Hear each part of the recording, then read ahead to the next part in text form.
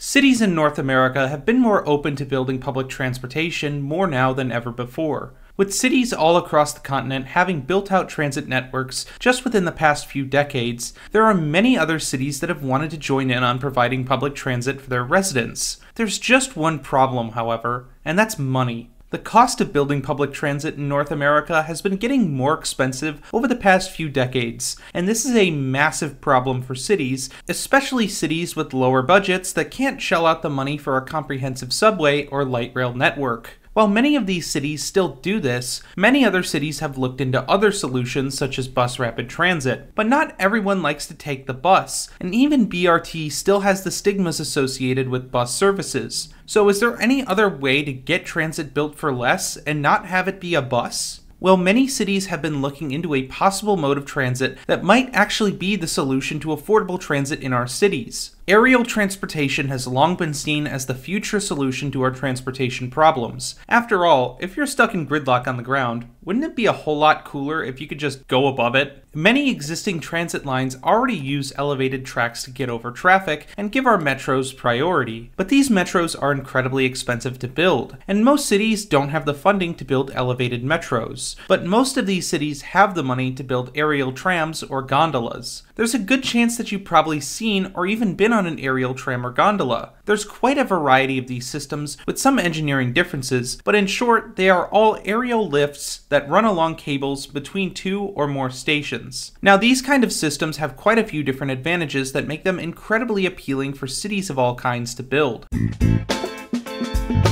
For one, aerial lifts have the advantage of being incredibly space efficient. Their stations are small, and the footprint to build the cables is generally about the same size as building rail transit. Aerial lifts don't have to worry about elevation when it comes to building these systems either. Some of the first aerial lifts ever designed were quite literally made to endure the steep incline of mountainous regions, without having to deal with steep slopes that rail or cars would struggle with. You also can't forget the cool factor when it comes to these aerial lift systems either. They give you a great perspective of the city you're in, and they can also draw tourists to come and see some of your city's public transit system. But arguably the most appealing thing about aerial lifts is that they offer a non-bus transit solution at a considerably lower cost than rail transit. The average cost per mile of an aerial lift system such as an aerial tramway or aerial gondola in North America generally costs around $20 to $60 million per mile to build. Now, while this might sound expensive, this is considerably less than light rail lines and especially heavy rail metros in the US, which generally start around $150 million per mile to build. Cost per mile, aerial lifts compete more with bus rapid transit in terms of cost, and this gives them an extreme advantage and is really the main reason as to why many cities have seen them as a possible working alternative to other modes of rapid transit, as buses still have the stigma associated with them. So that's it, right? Aerial lifts are the future of transportation. Thanks for watching, thank you patrons, and I'll see y'all on the next one. Is what I would say if I was trying to sell you an aerial gondola, because while these systems do have some advantages, they're not the perfect solution to all of our transportation problems.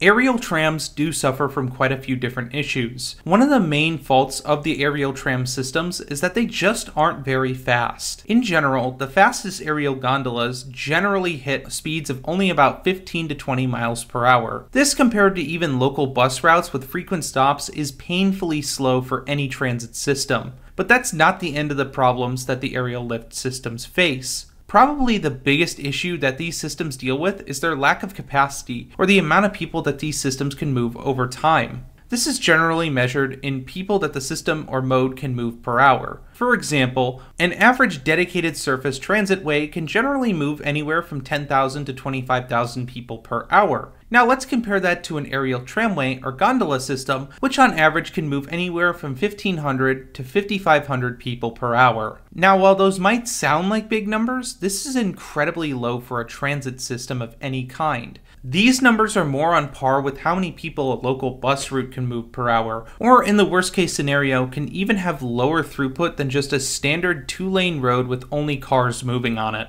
Now, does this mean that aerial gondolas and tramways are completely useless and that we should just shelve them away forever? Absolutely not. Aerial lift systems can be well implemented into cities' transit networks and can really add to the multimodal transit network of a city. However, they tend to be a bit more limited in scope than some people might imagine. First, your aerial lift system cannot have incredibly high ridership. This sounds insanely counterintuitive, but since these aerial lift systems have lower throughput abilities and cannot scale up the same way that rail or bus systems could, it's most advisable that you're going to want to keep your system from being one that passes directly into the core of your city. Aerial lifts work better as feeder lines or radial lines that do not go through the center of your city. Secondly, we have terrain. For the most part, if the terrain along the route that you want to build your aerial lift system is flat, then it's most likely a better idea to consider a rail or bus rapid transit line, as they will both be faster and easier to maintain within an existing network. However, if you're dealing with a major body of water or an especially steep elevation gain to the point where trains or buses might struggle to reach the top of the slope, then an aerial lift might actually be the best choice for your new transit line. In fact, many of the currently existing and successful aerial lift systems exist in cities with steep hills within them. While North America only has a couple aerial lift systems in cities, Central and South American cities have really taken advantage of the aerial gondola and tramway systems in order to better connect their cities, which are built on some incredibly rugged terrain. Mexico City and Bogota are both cities with aerial gondolas that act as feeder systems to their main transit systems, which connect gaps in the existing transit network over hilly, less densely populated areas of the metro network, and allows for these transit connections to be made without the need for costly infrastructure. While the US reserves most of its aerial tramways for more remote areas such as ski resorts, there are two aerial tramway systems within cities in the US. First, we have the Roosevelt Island Tramway, which doesn't fit as well into this as Roosevelt Island is already served by the New York City subway and is more tourist-oriented than actually being an actual transit service. But the US is home to another more fitting aerial tramway with the Portland Aerial Tramway. Its design is simple, a two-station line connecting a major medical center at the top of a large hill to a new and growing neighborhood where many of the employees of the medical center live. The Portland Aerial Tramway, in turn, fits as the perfect need for an aerial tram as it moves people up steep terrain to a singular destination that will generate ridership. It won't generate enough to overload the aerial tram's capacity. Aerial lift systems aren't inherently a gadget bomb. That being said, the way that many are touting them as the future of moving massive amounts of people through our cities sure does feel that way. Aerial lift systems like gondolas and tramways do have a future in a lot of American cities. Cities like Pittsburgh or Los Angeles that are built into incredibly hilly regions, with some destinations in the hills come to mind. But we have a tendency in North America, and especially in the US, to see one type of transit mode and think that it's some end-all be-all solution and that we won't need any other type of transportation mode within our cities. And we have to get into the mindset of building our cities to be multimodal, and that involves choosing the right tool for the right job. Will an aerial lift system be a good solution in some use cases? Absolutely. But will it be good in every use case? Definitely not. We need public transit now more than ever, and even though it might be expensive to build the right mode for a system right now, it's definitely better than going with the cheaper option and regretting it later. Much of this hype around aerial gondolas comes from its low cost, and as appealing as that can be, we have to understand the mode's limitations. Cities are going to have to make a choice eventually, and while I can definitely see some use cases for aerial lifts, they're still going to remain very niche. But if we do decide to build out aerial tramways and gondolas, hopefully we can build them in the right use cases and help our cities become better places to live. But would your city benefit from an aerial gondola or tram? Let me know in the comments below. I want to thank all of my patrons for their continued support, because without your support, videos like this wouldn't be possible. And if you want to support the channel and get extra benefits like your name in the credits, early access to videos, and extra content, the link is down below.